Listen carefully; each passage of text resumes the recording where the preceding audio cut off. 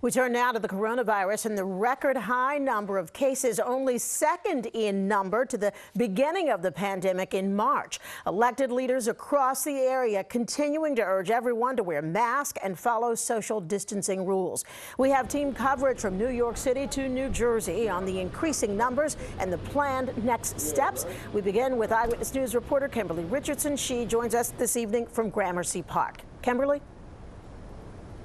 Well, Sandra, Plan B averted for now. MS 104 and public schools all over New York City will be open tomorrow, including Catholic schools in Brooklyn and Queens. But Mayor de Blasio warns we are not out of the woods. As for Governor Cuomo, he says when it comes to a COVID-19 vaccine, he refuses to allow New Yorkers to be bullied.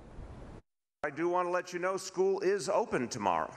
And that's a blessing. It was just the news Doug had hoped to hear Monday morning. His 5-year-old daughter, Scarlett, will physically head back to kindergarten. You got it. Other parents, teachers, and staff in the New York City public school system were also waiting for word if they would have to switch to all remote. Mayor de Blasio says for now, no, that the positivity rate of COVID-19 citywide, that the 7-day test average is 2.57%, below the 3% mark when he says things would change. If they weren't in school, they'd be here with hundreds of kids instead of just 5 kids in a classroom spread out, wearing masks. When it comes to remote learning, Governor Cuomo suggests focusing on the school's positivity rate rather than the entire city, adding the school may not be part of the problem. What is a huge point of contention? The governor maintains the Trump administration's vaccine plan in terms of who has access. Any plan that intentionally burdens communities of color to hinder access to the vaccine deprives those communities of equal protection under the law.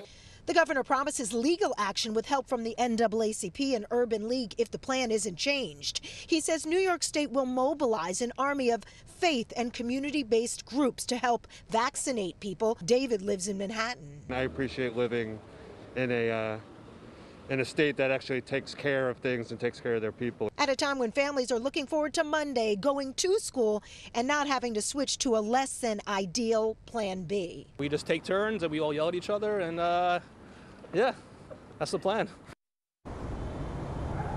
I bet that plan sounds familiar to a lot of you. As for the vaccine, Governor Cuomo says in terms of access, he stresses it's not just a moral question, but also a legal one. For now, we're live in Gramercy Park. Kimberly Richardson, Channel 7, Eyewitness News.